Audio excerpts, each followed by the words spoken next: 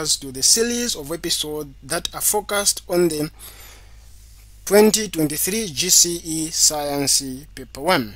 So over the next series of episodes, we are going to look at this paper to the detail. So each episode will provide the detailed solution to each and every question. So remember, my objective is not to just give you answers, but to give you detailed explanation on why each and every option is not correct and why one particular one is correct. So if you are new to this channel, consider hitting the subscribe button so that every time I upload the video you get the notification. And if you find this video to be helpful, consider liking. By liking, you help my video to improve their visibility on YouTube. And also feel free to comment indicating on how you find these videos and the ways in which I can improve the content that I deliver, so that I deliver what is helpful to you and even your friends that may be in grade 11 or grade 10, so that they should be able to benefit from these contents. So let us look at question A1 from section A, which carries 20 marks, and we're expected to answer all these questions. The following diagram shows a vernier caliper with its jaws closed. So the jaws are closed. Point number 1. What is the zero error of this vernier caliper? If you look at this one, so this one is the jaw is closed. Then from here to here we have 1 centimeter. So what that tells me is each subunit there is 1 divided by 10, which gives me 0.1 centimeter. That's what each subunit measures. So now instead of starting at 0, we are starting 2 subunits before the 0. So already we have the reading error of 2, so it will be 2 multiplied by the 0.1 centimeter, which gives me 0.2 centimeter. So 0.0, add 1 decimal place, centimeter. But now this is from the main scale. So this is the main scale. So now we need to go and read the vernier scale. So the vernier scale, the leading is where the leading from the main scale crosses with the leading from the vernier scale. So you see crossing at this point, which is 1, which is the third, 1, 2, 3. So this one, the vernier scale, is to 2 decimal places, so it should be like this, 0.03. So we need to add these two to get the leading before we even put anything inside the jaw, because the jaws are closed. So now we are going to have 0.20 centimeter from the main scale plus 0.03 centimeter from the vernier scale. When you add this, we're going to end up with 0.23 centimeter as the zero error reading. So every time that we now take the leading, when we open this, we need to subtract this leading which is there before we even do anything. So that's the zero error reading. So that's D is correct. So this is how you answer this question. Number 2, 4 objects E, F, G, and H of different masses were placed at places with different gravitational field strength. Which object has the largest weight? This one is just a matter of knowing how to find weight. So weight is equal to mass in kg times gravity. So mass is in kg, then times gravity. So at this point we just need to start multiplying this and look for the one that will give us the biggest number. Remember, we have the calculator. So in this case, for the first one it will be weight, because we are looking for the largest weight, will be in this one, the first one to be 10.4, which is gravity, then we multiply by 8. So 8, which is 0.0, which is mass in kg, multiplied by 10.4, we end up with 83.2 newtons. Then beam, it's the same, it will be 8.5 multiplied by 9.8 is equal to, so this one it will be 83.3 newtons. Then next we multiply these two, so it will be 9.0 multiplied by 10.2, this gives me 91.8 newtons. Then the next one is weight is equal to 9.5 multiplied by 9.5. This gives me 90.25 newtons. So you notice that this is the biggest, which is in C. So C is the correct answer. Question A3. A coconut drops from the top of a palm tree 20 meters high. If air resistance is neglected, how long would it take the coconut to reach the ground? Take gravity to be 10 newtons per kg. So number one, we are told that this coconut drops from the palm tree, which is 20 meters high. Then we are neglecting air resistance.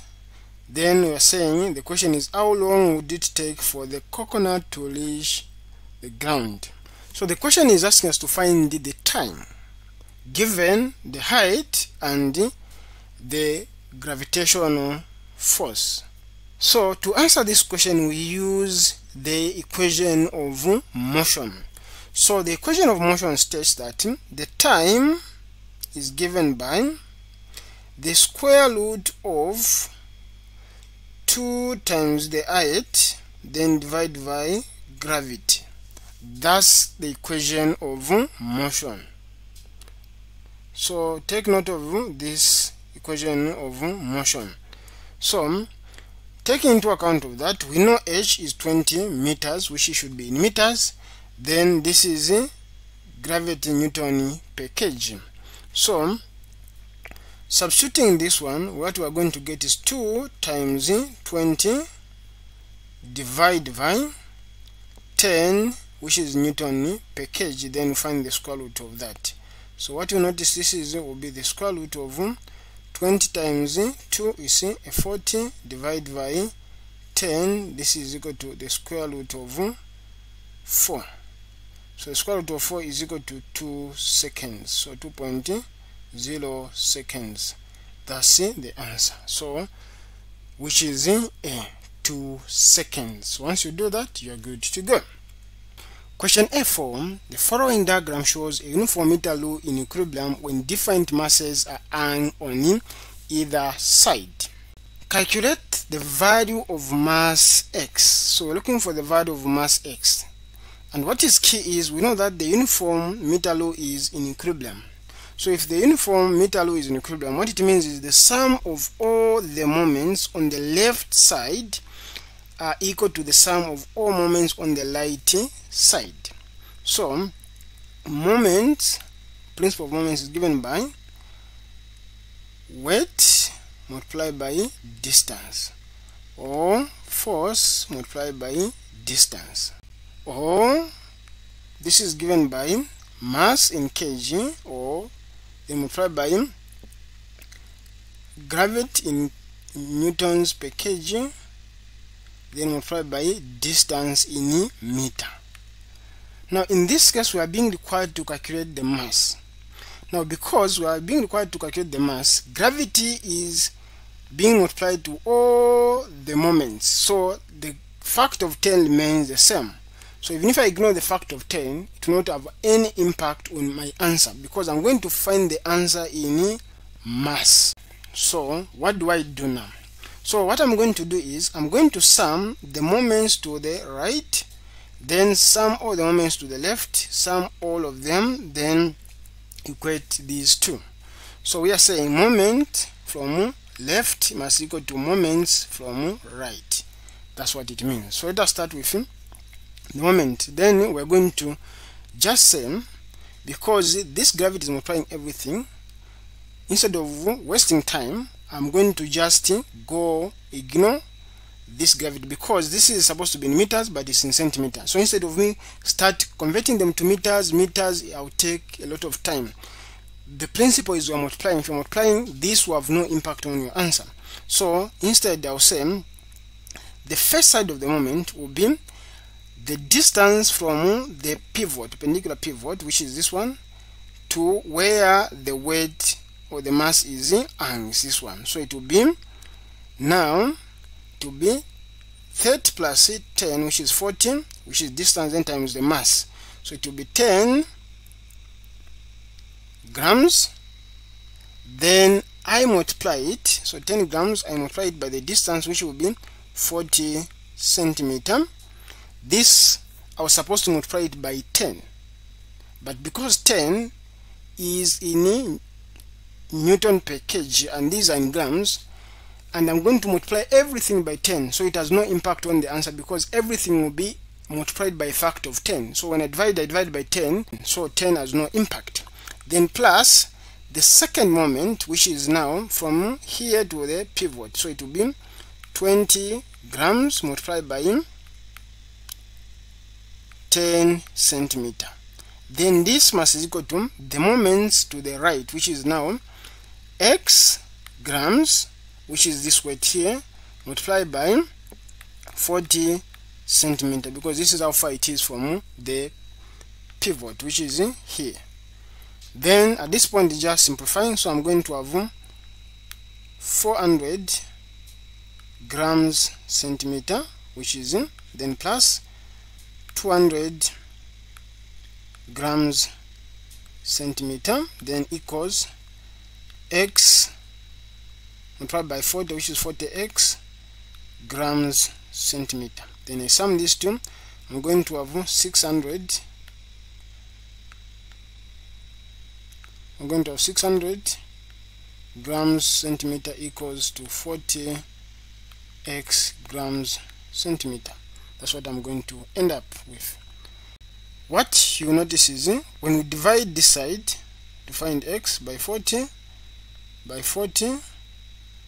we divide both sides, so this one, so I mean with x, so 4, this one and this one cancel, 4 into 60, so this gives us 15.0 grams, because 4 into 60 is 15. So you notice that C is the correct answer in this case. Question F5. A bullet passes through a wooden block 0.8 meter thick. The velocity of a bullet reduces from 700 meters per second to 300 meters per second as it passes through the block. If the mass of the bullet is 10 grams, calculate the work done by the bullet in kilojoules.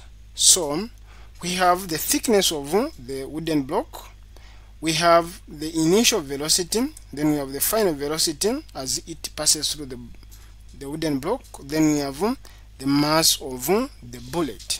So how do you find the work done? So work done is equal to change in kinetic energy. That's the work done. So how do you find change in kinetic energy? So to find change in kinetic energy, which is work done, we need to find the initial, because the velocity is reducing, so it will be the initial kinetic energy, so kinetic energy I minus the final kinetic energy, which is F, like that. Once we do that, then we would have answered this question. So kinetic energy is given by F multiplied by mass in kilograms multiplied by velocity in meters per second, which is correctly given, but the mass is in grams. So we need to convert this grams to kg, so it will be 10 grams. We divide by 1000 because the 1000 grams in 1 kg, so we need to end up with 0.01 kg. Once we have that, we are almost good to go. Then at this point we need to find now the initial kinetic energy, so I'll use a different color. So in this case it will be F multiplied by the mass remains the same, it's 0.01 kg, then multiplied by the velocity, initial velocity, which is 700 meters per second. We square that, then we're going to end up with 2450 joules. So this is what we are going to end up. So you can use a calculator, you will notice that this will be the correct answer. Then kinetic energy final will be now half multiplied by 0.01. Then now we are getting this Remember, for the first one we will use this one because this is the initial velocity. Then for the second one we are getting the 300 meters per second. Then you can simplify that. Once we simplify this with a calculator, you're going to end up with 450 joules. Then to find now work done, which are required in kilojoules. So the first thing is we need to find the difference based on this formula. So this difference will be now 2450 joules minus 450 joules. We're going to end up with 2000 joules. But we need to convert this to kilojoules.